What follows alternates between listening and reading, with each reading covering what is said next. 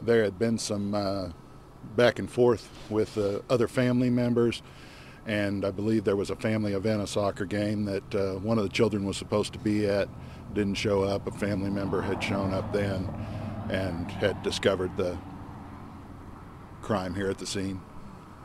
And that was a basic traffic stop, traffic infraction.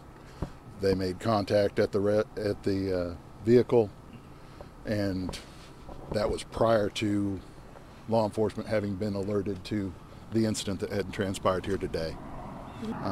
In a case like this, of course, it's difficult for for a family, for a community, and for law enforcement as well. Anytime a child's involved in a crime, it amps up the